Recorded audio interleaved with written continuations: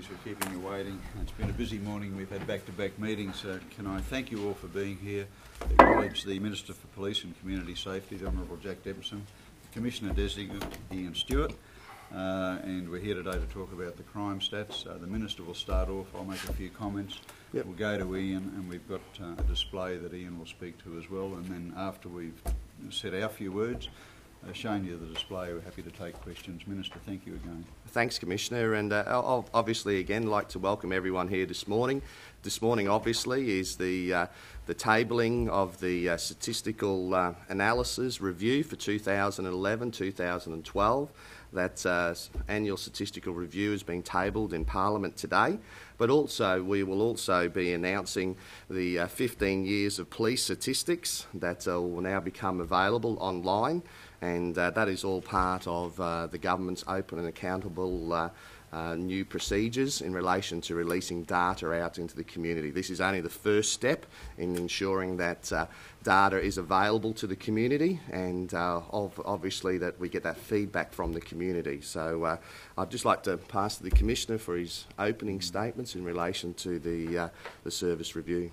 Yeah, thanks, Minister. Unfortunately, this year it's not good news. Crime, in terms of property crime, is up by 6%. Property crime is crime that relates to basically theft. So it's things like the theft of motor vehicles, which is showing the greatest increase, and breaking into people's homes and businesses, which is showing the next highest increase. We think there's a link between those two. One of the really disturbing trends that's emerged in recent years is that because motor vehicles have become so hard now to hotwire, in fact it's almost impossible to do that. Some years ago it was quite easy really to start a vehicle without the keys. Almost impossible to do that now. The disturbing trend is that criminals are breaking into people's homes to steal the car keys and then stealing the car. So there's a break and enter of the house and then the theft of the vehicle. And it's a terrible thing to have to ask, but we're asking people to actually hide their car keys, in their own homes. But that's a really disturbing trend for us. Offences against the person are up by 2%, and they relate to all offences that relate to any form of violence. And what we call other offences are also up by 2%, but that's police-generated activity. That's things like public disorder, those sorts of things. So I don't think that is of any concern. As you'll see later, crime generally has come down in Queensland in the last 12 to 15 years, particularly the last 12 years. Overall, the rates of crime are still down, but this is a disappointing development this year. It's one that we're concerned about, and I know the Police Department under Ian Stewart's leadership will do all it can to turn this trend around. The first 3 months of this statistical year is, as you know, the crime figures statistical year are the same as the financial year, so it's from June to July each year. The first 3 months of this statistical year so far are showing some improvement, but it's far too early to call, and we acknowledge as well that those first 3 months, which are July, August and September, are the cooler months of the year, and crime tends to be down in the cooler months and increase in the warmer months. So it's too early to say. But we are pleased that there is some improvement showing in those first 3 months. Can I just say this as well, and please don't under any circumstances think that we're not concerned about this and we're not going to do all we can to pull it back. But for 10 years in a row, people in the Queensland Police Department were able to reduce crime. And that was a pretty good effort in my view. I wish I could say to you, and I'm sure Ian would as well, that every year we'll reduce crime for the Queensland community. The reality of that would be that one day there would be no crime. If every year we could reduce breaking and entering offences, one day there wouldn't be any. So we know that that's not viable, but please don't think on our part that that's a cop-out or that we're easing up. We're not. But somewhere in there is obviously a balance where it will get harder and harder to reduce crime. So probably that's all I need to say at the moment, but happy to stay here as long as you wish. Answer questions today about this or any other topic, and if need be, follow up in due course. Thank you, Minister, and could I hand now to Ian, who'll make some comments, but then also introduce you to what we're releasing today for the public. Thanks, Commissioner, and thanks, Minister. Good morning, everyone. Certainly I'd like just to draw your Modern technology. Yep. It's all right.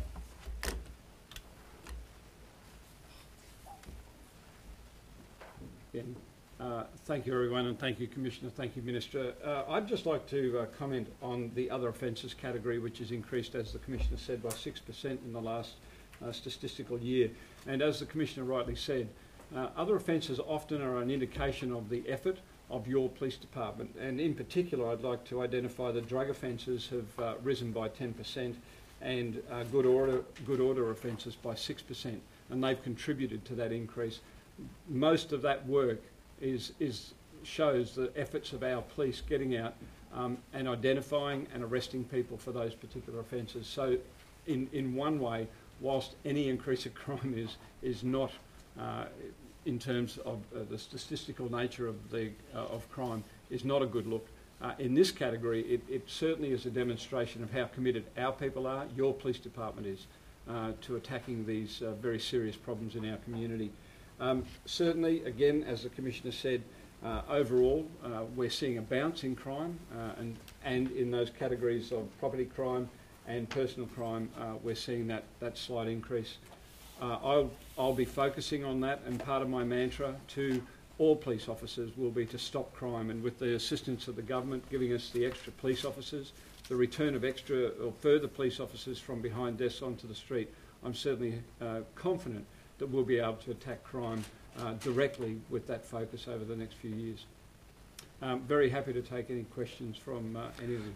So this is the first increase in crime in Queensland in 10 years, is it? It was up slightly last year, but it was very, very slight. There's some areas were up last year, but for In the introduction you said it fell 3% in last year's statistical review.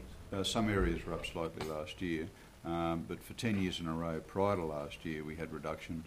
And my point was simply that, and again, please don't think in any way we're not concerned about this, and that we'll do all we can, but my point was simply that if we had reductions in crime every year, then one day there would be no crime. Do you think that's an economic? Yeah, can I say that that's a really good question. There are two schools of thought about that. One is that if the economy is troubled and people are unemployed, that crime will go up. That seems to be the common wisdom and the common thinking, and it may well be true.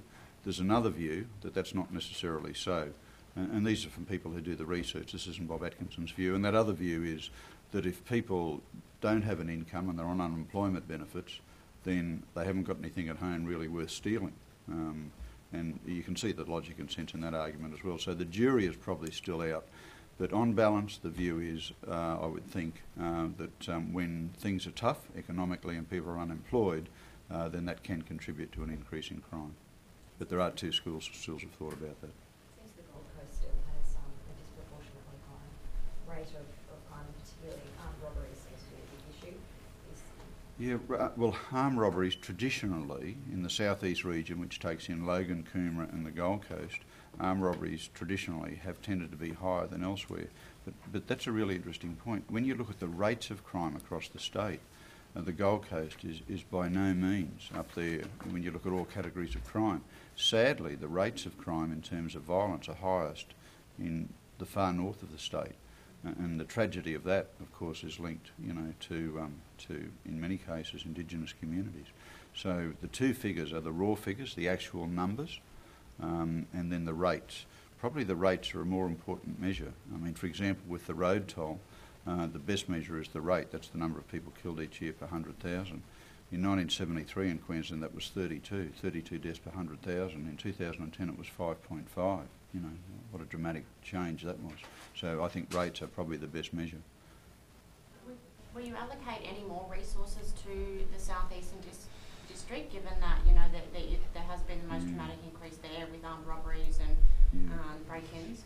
Yeah, the government have given us 1,100 extra police over the next 4 years, which we are very, very grateful for. And the first 300 of those 300, 1/3 have been committed to the southeast region. 10 already to expand the Serious and Violent Crime Squad, which was renamed to the Major and Organised Crime Squad, to take it from 20 to 30. and Mr Stewart Ian will work on the distribution of the other 90 in the southeast region in company with the Minister, and they'll probably announce that fairly soon, but 100 extra are going to the southeast region in recognition of that point that you just made. Unlawful use of motor vehicles seems to have gone up by some 22%. I know that you said that a lot of people are breaking into homes getting keys. We've seen a lot of chases in the past. Do you think that that is linked, that some criminals are getting into their minds with the pursuit policy that they won't be targeted by police like that? Yeah, that's a good question. You couldn't rule that out as a possibility, but I couldn't say definitively that is the reason. Most of the vehicles are recovered, which is a good thing. Some, of course, are not, and they're used in what's called rebirthing. They tend to be the more expensive vehicles, and they tend to disappear very quickly interstate and are reconstructed. You know, the usual thing there is a wreck is claimed to have been restored, but a stolen vehicle is actually used in that space as part of that. And of course, some stolen vehicles, as we have seen, are used for ram raids and other criminal activity, and some are used simply for joyriding. It's a good question, but I don't think we've got a clear answer to it as yet as to whether it's linked. I would hope that the increase in the theft of vehicles is not linked to the pursuit policy, because that's such an important issue. In our view, we understand the frustration of everyone associated with that, but ultimately, we just don't want someone killed when they drive through a green light at night time and a stolen vehicle at high speed goes through the red light and hits them and kills them. It's such a difficult and complex area, but we think that public safety overrides, the value of a stolen car.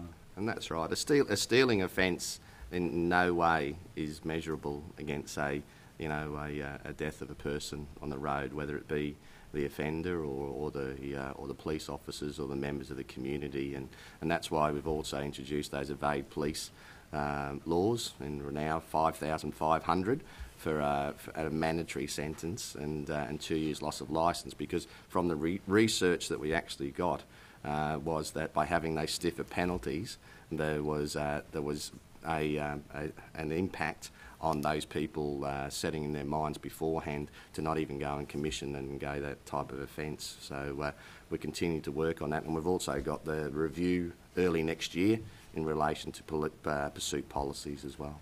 That's right. The new policy has only been in existence for not 1 year. It came into existence on the 19th of December last year, so as the Minister indicated, after its first 12 months of operation, there'll be a review after the 19th of December. What is really interesting though about that is that nationally there are different pursuit policies in the various jurisdictions, but the phenomenon that we're seeing with unlawful use of motor vehicles, particularly where people break in, steal keys and take the car, that's a national problem. So I think you can actually see there's a divergence of the argument. Just to clarify, do evade police offences fall under unlawful use, or do they fall under other traffic offences? Yeah, they'd be under a separate category. They wouldn't be under unlawful use. Yeah. Can I come back to you on that? I would have hoped they might be into their own category, but yeah. How concerned are you about the armed robbery figures? You seem to be getting back to the rates of almost a decade ago. Any plan to deal with that? Yeah, well, very concerned, obviously, and certainly particularly concerned, although one thing we believe is stable, and that's the involvement of firearms in armed robberies, and that tends to fluctuate between about 12% and about 20%. In other words, even at its maximum, 20% of armed robberies where the weapon of choice is a firearm, so around 1/5. But no, very concerned, and I think in recent times our people have had a very good track record in apprehending people, but I think it's one of the most significant crimes on the book. The trauma for the victims is just, it's a terrible thing if your home's broken into, but the trauma of people who are confronted by someone with a knife, or a firearm or a syringe or whatever the weapon might be, is quite significant. But having said that, from where we were 12 years ago, there are less armed robberies today than there were then. So we just ask, obviously, that we try to keep things in balance and perspective. Yeah. It's not out of control, I guess that's what I'm trying to say. So is there any change in that firearm trend over the past 12 months, those rates? Look, I don't think so, but can I come back to you specifically on that question? But it tends to be that it's around 12 to 20. And admittedly, the Gold Coast is up in the higher bracket. So, you know, in terms of the use of firearms, the Gold Coast is running around 19% for the use of firearms, or other places in the state it's down as low as 12% for the use of firearms and armed robberies. But can I just come back to you on those specific? That's a degree of detail I just don't want to comment on until I'm absolutely sure about. Can I also mention, up on the screen here in front of you, what you're seeing is a range of crime classes that we've put on our police blog site. That's actually armed robbery, and it gives you the offence rates going right back to the 2000s and into the 1990s. So this is available publicly. It's available right now. You can go on, and I can show you, for instance, if we move to homicide, it's simply a click of the mouse and or 2 clicks of the mouse, and that shows you the overall rates for homicide over that same period. All of those crime classes you can see at the bottom. You can either aggregate it, so you can take the whole lot, or you can just have single crime classes and show up the graphs that are available right today. Commissioner, even though you've seen this overall increase, are Queensland Police on top of crime overall, do you think? Oh, absolutely, and it's not out of control. But having said that, there is still far too much crime, I mean, 12 years ago in Queensland there were 21,000 vehicles being stolen each year. Now we got that down to about 9,000 with our best result a couple of years ago, and that's bounced back up now to around 11,000. It's still far too many. So, you know, whilst I think people in the police department have done a good job, and we're grateful for the support of the media and the community in that space, because most crime is solved because the media give the public information about crime and the public give the police information about crime, and as a result of that public information the crimes are solved. That trilogy of the media, the public and the police working together is a very good thing. You know, I think there's still significant room for improvement, I really do. I think there's just, you know, still far too much. And I didn't want you to think, and I'm sure, well, I hope you wouldn't, that by my saying that realistically, if you reduce crime every year, which would be lovely, one day there'd be no crime and maybe we could, you know, have a lot less police. Quite frankly, that's not going to happen. But what we need to get it is to get it down to the lowest level that is possible for Queensland, and I don't think we're there yet. Commissioner, this is the last set of statistics on your watch, I suppose. How disappointing is it for you personally to see that it's gone up by 6% in your final year? Oh, that's a good question. It is disappointing, but we're all disappointed. We're all disappointed. Our goal every year is to do two things: reduce crime and increase clear-up rates. So more people get caught, but there's less crime. That's our goal. That's our ultimate goal. And of course, you know, in terms of crime going up, well, that's not what we want to see. We want to see it going in the other direction. All I was trying to do was introduce the debate that, and I don't look. The good work in the police department is not done by Bob Atkinson. The good work in the police department is done by the 15,000 people who work in the police department, and they've achieved some wonderful results in the last decade. They really have. So what's your view on the gun buyback? I'm sorry? On the gun buyback. Yeah. What's your view? Oh no, I'm very supportive of it. I think it's a really good move. I'm very, and I'm not politically aligned, I hope you would believe that and know that, but I think that the proposed, there's three dimensions. I think the gun buyback is sensible because that gives people a chance to hand in the firearms before the tougher laws come into place. I also have no problem at all with trying to reduce red tape for legal firearms owners to make life simpler for them, particularly when they renew their licences. I think if we can do that, that's a good thing. And I'm really grateful, though, to the Minister and the Government, because the Minister's led this, for bringing in proposed tougher laws. And the one that I'm particularly grateful for is the proposal that basically it's simple as this in my view. If you're a criminal and you're in a public place with a gun, you're going to go to jail. And to me, that's a really, really good thing. And just to clarify that, it's an amnesty period. It's not a buyback system. And the other side of that, even that will continue. People is still in the act will still be able to, if they find grandma's or grandpa's firearm in the cupboard, they'll still be able to bring that into a station or notify a police officer. That's always been in there as well. But this is a particular 3-month period that'll come in for the change of the Weapons Act. Yeah, sorry. The amnesty? Well, we won't know until we see. and it's certainly worth doing. It's a little bit unpredictable, but I think it's a really good thing to do, particularly with the tougher legislation coming in, so that people are given this chance to hand over the firearms that they may have in their possession without any risk of any penalty. Mr. Stewart, how confident are you now that it will be your job, that this time next year you may have got that figure down? How confident are you that you'll be able to do that? I and the rest of the department will be working very hard to drive those figures down, and as I said, one of the mantras that I'll be using throughout my time as the Commissioner is for our people to stop crime, because I honestly believe there are ways that we can do that, targeting recidivist offenders, having more police out there on the front line, using intelligence-based information to target hotspots. All of those things will come into play. But if I could just go back to the firearm issue, having our people certainly asking the public who do have legal firearms to make sure that they are secure at all times is a critical factor in the fight against crime. And I know the Minister has raised this on many occasions, asking people who legally do have possession of firearms, licensed firearms, that they're locked away where they need to be. Because unfortunately the criminals target people who are legal firearm owners. And having the amnesty for the 3-month period, again, what that does is reduces the risk that firearms that are out there, perhaps without licences, it might be an antique firearm or a firearm handed down to a family. No one's ever bothered to get a licence. If that comes off the street and comes into our possession and ultimately is destroyed, disposed of, it actually takes away the potential that firearm will fall into the hands of the offenders, the crooks out there who prey on those sorts of offences.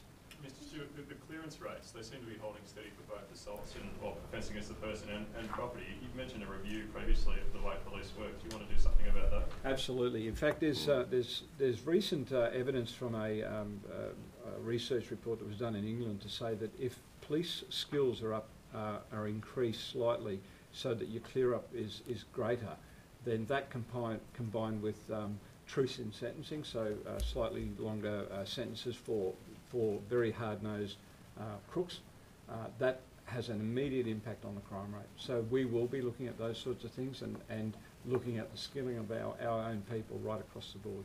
Yeah, even when you look at the assaults on police, we're looking you'll probably see in one period there, in the 5-year period, there's approximately about 13,500 assaults on police. So 1 in 4 police officers are getting assaulted. So that's part of basically improving the standards from the academy, or from a police perspective, but also from a Queensland perspective. That's why we introduced a serious assaults on police from 7 to 14 years. And obviously the killing of a police officer to a 25-year non-parole offence, because that's what we're finding is we've got to, obviously, while having more police out there, giving them resources, reducing the red tape and paperwork they have to do, we've also got to make sure that we have penalties that meet community expectations as well. And there's a number of factors there that we're working on.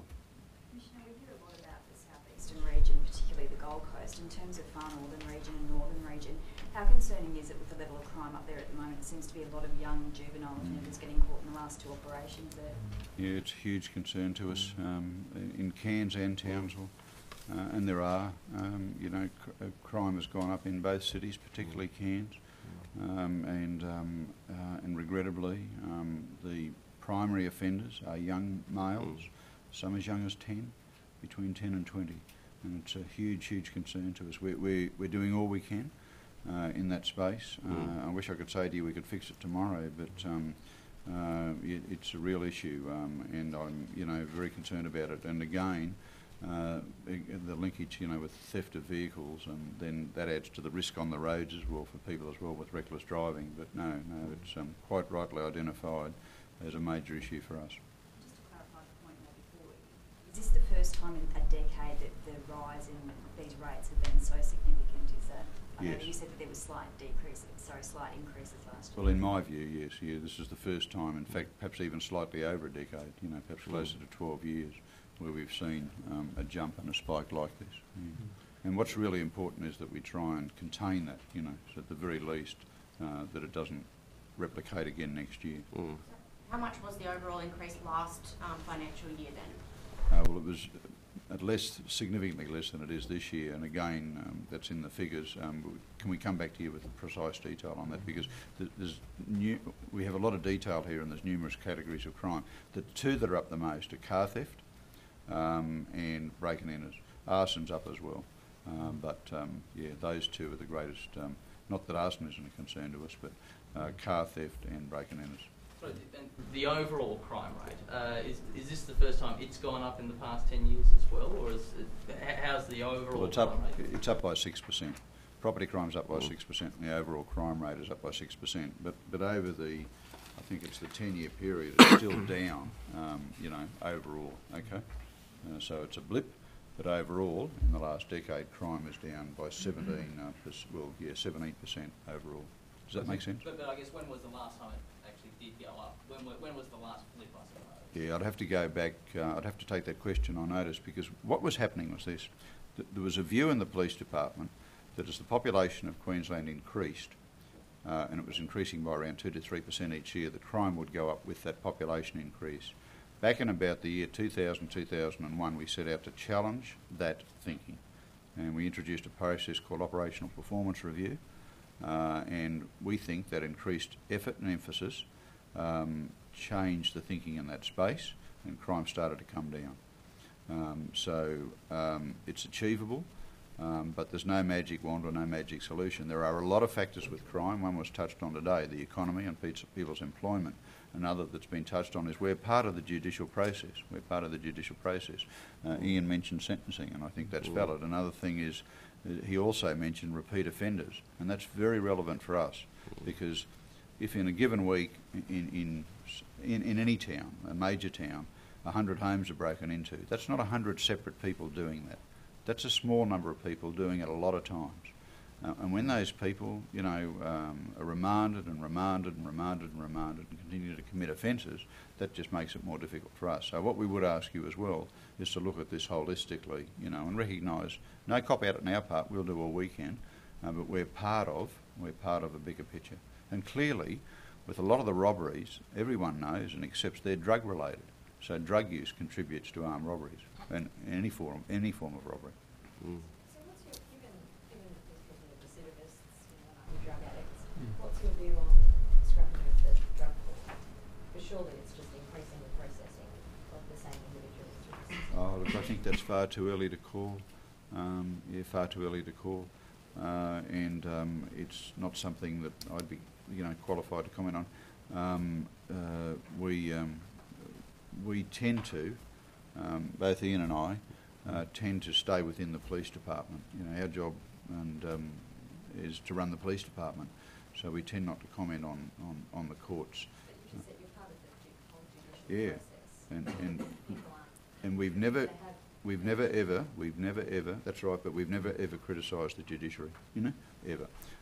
What we're saying is that we're part of the process, and Ian has said it, and I share his view, that recidivist offenders, repeat offenders, people committing an enormous amount of crime, if we can, do something about those people, and if that means them staying in custody, well, then so be it. Then I think that we can improve the situation from where we are now. My point was simply that we haven't got thousands of people and thousands of people committing one crime each day. What we've usually got is relatively small numbers of people in any given town, whether it's Cairns or Townsville, committing a lot of crime. What sort of challenges do young offenders pose to you, given that it looks like the number of offenders in the 10 to 14 years age group has gone up again? That must be a great concern. It is, because what needs to happen in that space, if it's at all possible, is a change in that behaviour. And in some cases, what that means is, and sadly with some of these young people, there is simply no value at all of the worth of education and a job.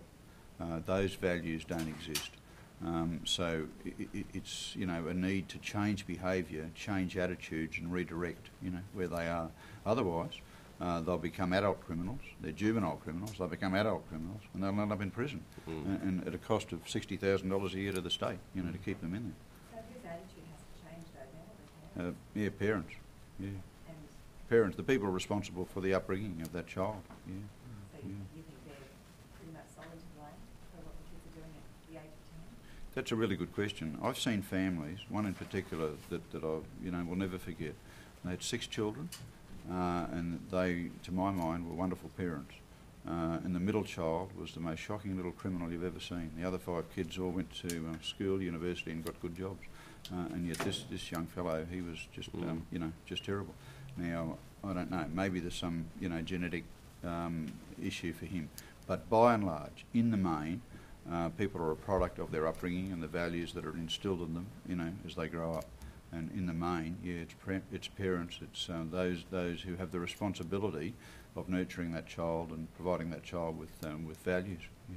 Mr. Dempsey, do you think that the law should target parents of these young children offenders?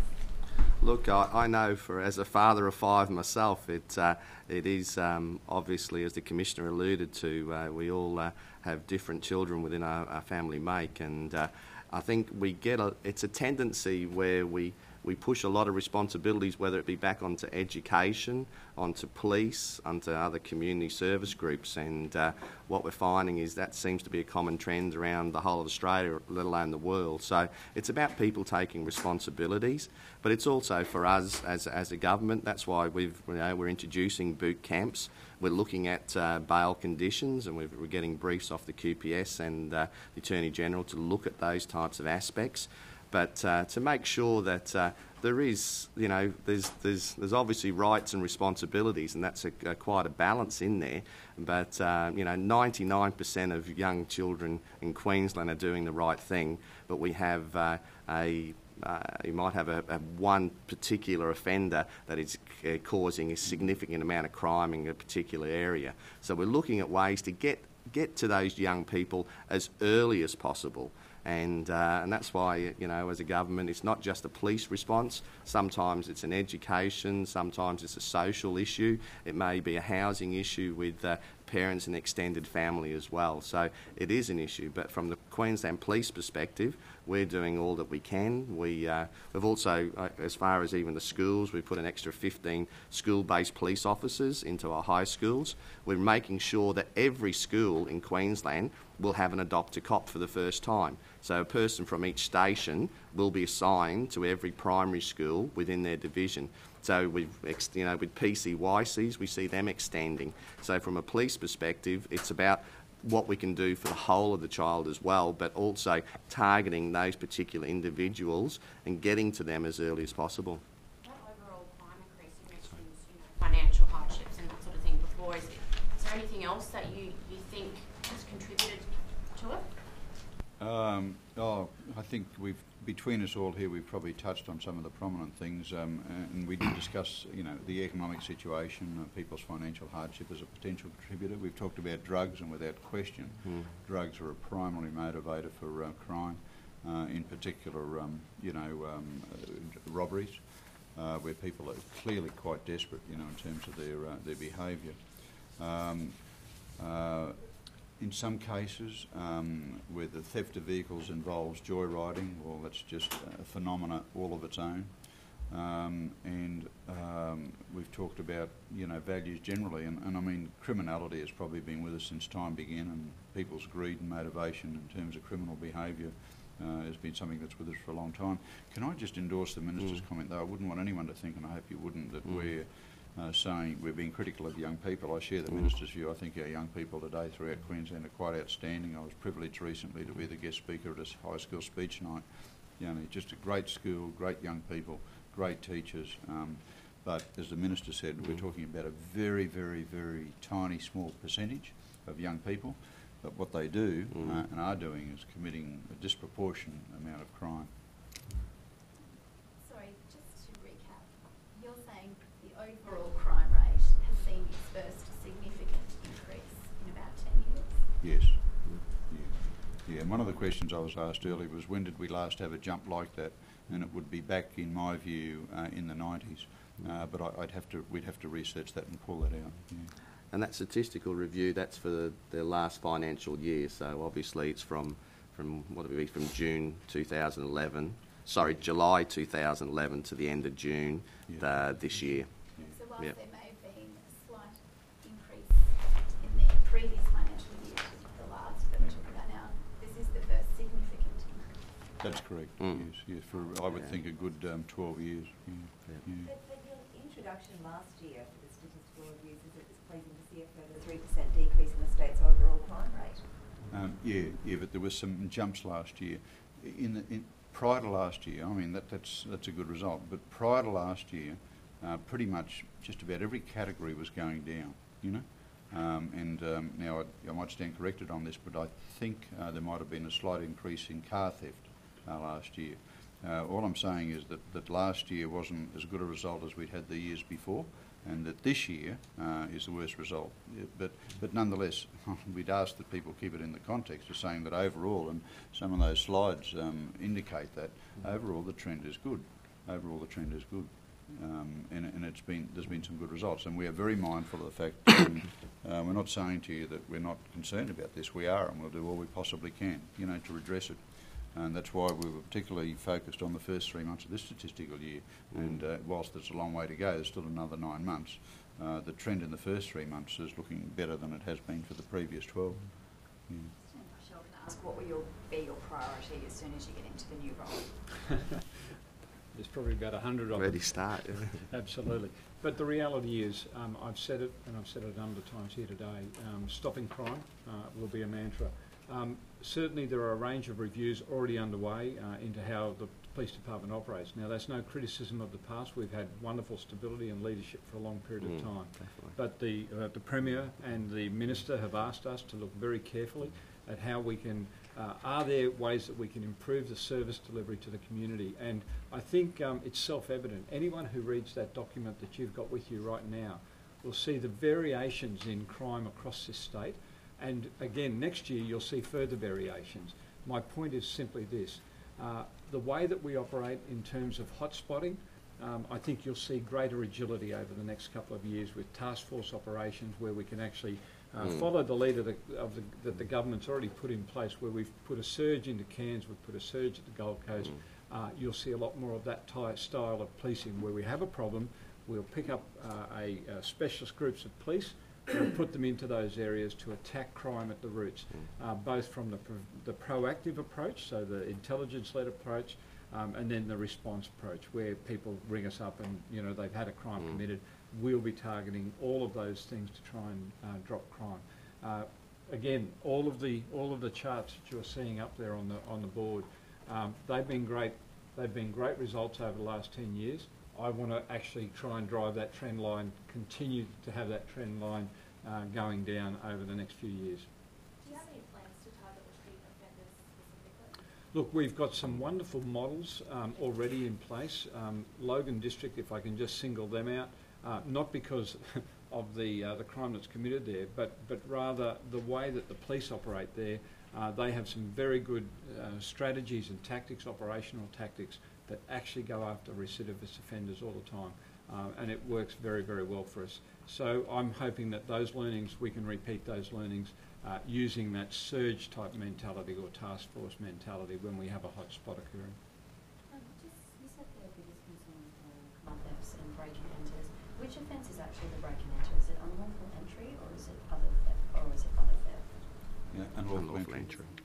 Yeah, and that's when you see that, the peak there, and the peak in the unlawful use, and the type of offence, that a lot of those ones are matched in together in relation to, as the Commissioner said, the people are not.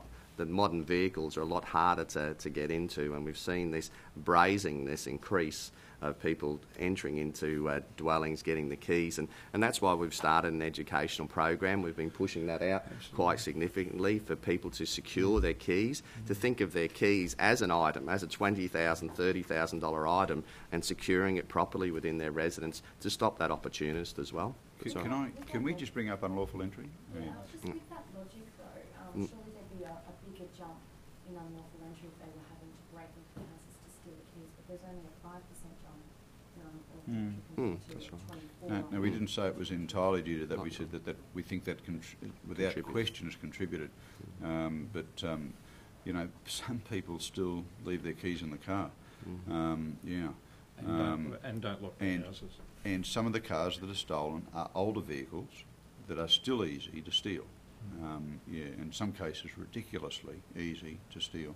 But that's the, and this is all break-in enters. This is people's homes, flats, units, shops, businesses. This is the total of unlawful entry offences.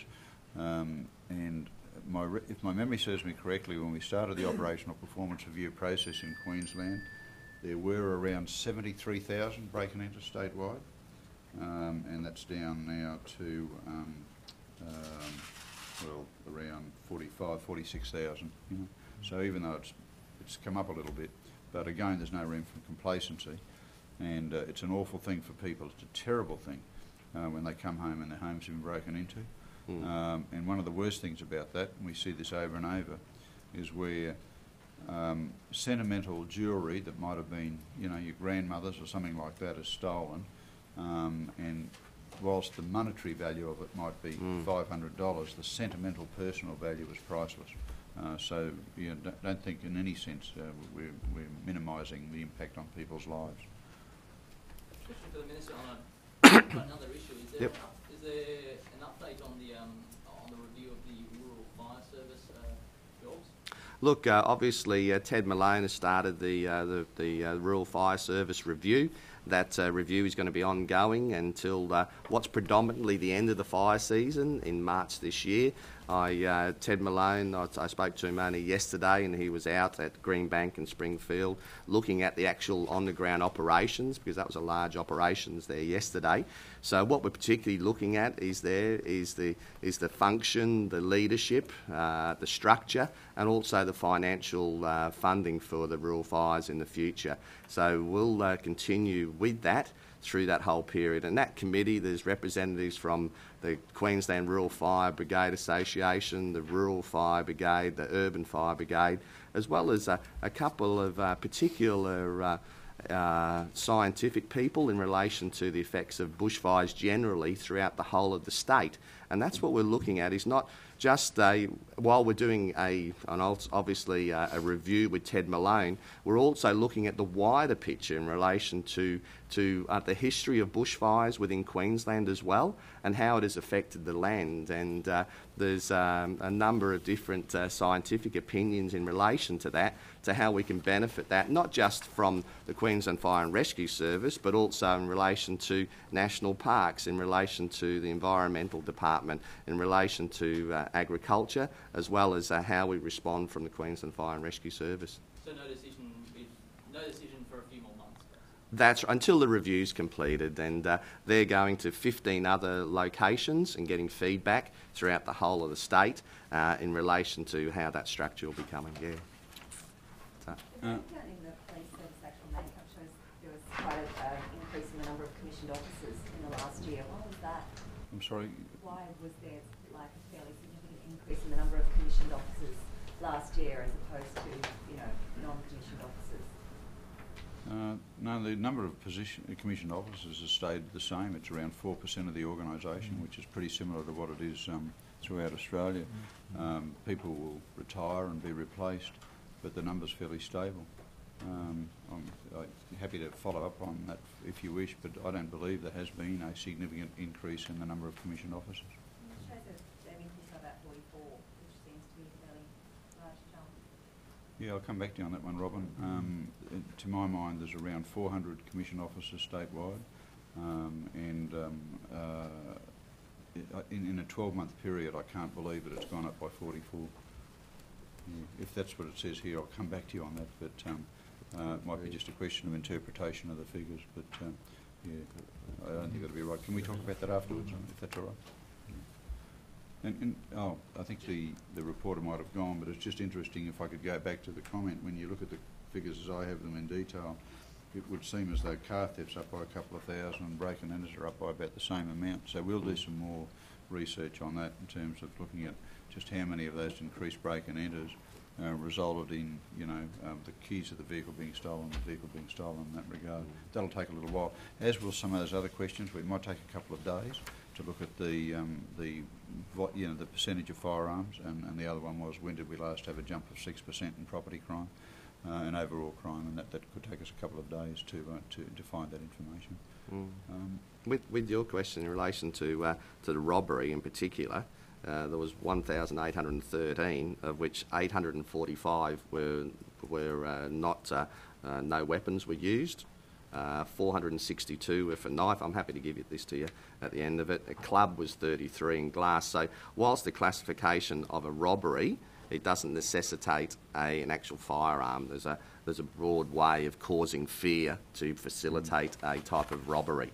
And whilst any robbery is certainly, we certainly don't condone, and we'll make sure that we do the most to reduce that, the people are becoming more brazen in relation to the type of actually item of their usage, and it seems to be a lot of it is an opportunist ones where we've seen other robberies where they've actually picked something up on entering and coming into the actual facility. Yeah. Just for the purposes of a few more shots, gentlemen, could we just trouble you to perhaps just take us through this website again? Oh, happy to do that too. Thank you for your time. Mr. Stewart. No, certainly. Thanks, Commissioner. What we're trying to do is to give some indication of the trends in relation to a whole range of the crime classes. James, I wonder if we just go up to the police blog site. It's there? Yeah, so this is our myPolice data blog site. And certainly that crime, I mean, you can drive it yourself. People can go online onto that site, simply click on the crime class, and or several crime classes as we see there, and you'll see the comparative data in the trend lines. Mr. Stewart, how far off do you think we are from getting something to what they have in the UK, where you can sort of, you know, the public can get online and narrow down street by street and look at crime rates? That was kind of in the works. Look, there's a whole range of issues that relate to that, but the government is very, very keen on us getting as much data out there to the public as possible, and there's very good reason for that, and that is that and the Commissioner touched on this before. If someone was to see that there was a crime in their area, they may actually have some information, so that might jog their memory about, oh, I saw a car acting suspiciously and I took a registered number down, but I didn't think it'd come to anything. But yes, I looked online, I saw that there was a crime in the area during that week. That might have some bearing on it. So there's some very good reason for that. The other thing, the other real benefit of having data online is that we get lots and lots of research requests for data. Once we go live with that, it will allow researchers from across the world to actually look at the data and use that and analyse it and perhaps provide information for us on issues pertaining to that particular crime hotspot. Yeah, this is only the first step in relation to that open data and transparency as well. And as the Commissioner Designate also alluded to, is when you see the reported crime, often you don't get what the clear-up of that crime is in a particular area. So it reduces that fear of crime. If you have a break and enter, it's someone to know that that offender has actually been caught, and it helps ease that perception. But also, what the beauty about having more data out there, it engages the community, because at the end of the day, police are only as good as the information they receive, and being open and putting more data out there avails to the open community that there is nothing to hide, that you've got all the information, you feed it back, nuts and bolts back to the police service. So it's about getting information from the whole of the community back in a timely manner, so that also police are able to, when they're doing their resources, to be able to align those resources to those particular issues in a more timely manner.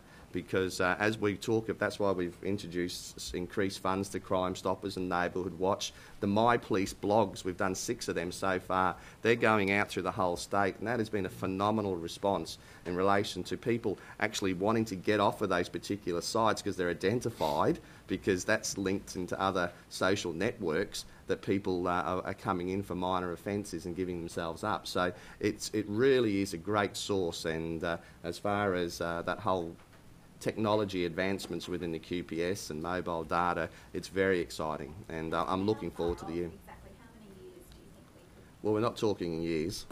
Yeah, so we're working on that currently, And but what we want to make sure is that we have as much information as possible, and we want to make sure that we get it right, and that we don't have to keep coming backwards. And It's so, not years. Could we see it in 6 months'